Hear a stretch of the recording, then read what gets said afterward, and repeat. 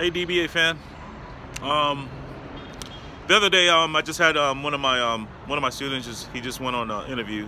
He should get a job pretty soon. He was actually one of my online students, and he froze on an interview. He just started this interview process, and they asked him what's a typical day like as an Oracle DBA.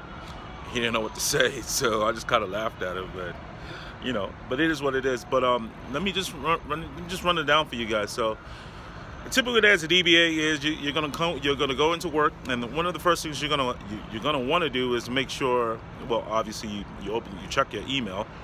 Then the second thing that you want to do is you want to make sure that all your backups, well, before you even check your backups, you want to make sure that your databases are up and running.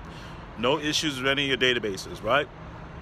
So if you have one server that has 5 databases that you check, and these are production databases, you definitely want to make sure that they're in read-write mode, that there's no issues whatsoever. You want to check your backups. Depending on your backup schedule, you want to make sure that that all your backups ran. Some companies run their backups every day. I don't know why you would do that, but it is what it is. There is no rule of thumb as to how you do your backups. Some do backups every 3 days, some do once a week. It is what it is. But you definitely want to make sure that ran. Then the next thing that you want to check is you want to check your emails. And you want to check your emails as far as do you have any trouble tickets in your queue? Are users complaining about something that was supposed to be taken care of the day prior, right? You want to check that, right? And then you want to address those problems or issues. You want to send users back their emails. What else do you want to do? Then you want to just create little scripts for you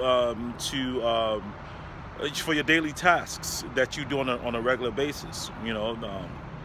Whether it's alerts that you want to set up, that you want to send to your phone.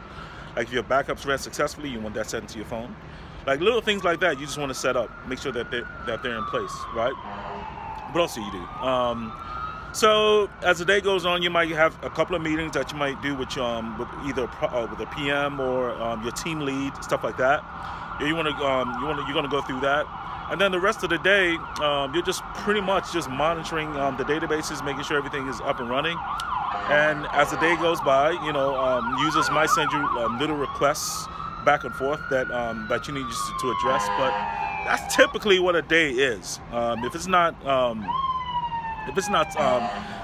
not something huge pressing, like a day is pretty much smooth. Like most of the time, you're not really doing anything because the database is up and running. So, but during your team meetings, you guys might be talking about major things that are coming up as far as let's say upgrades and stuff like that. But yeah, that's typically what the day is.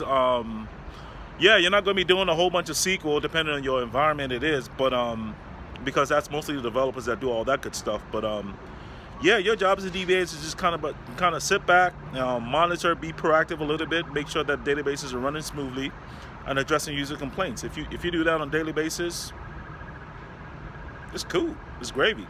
So hope that answered your question. Talk to you soon. Bye.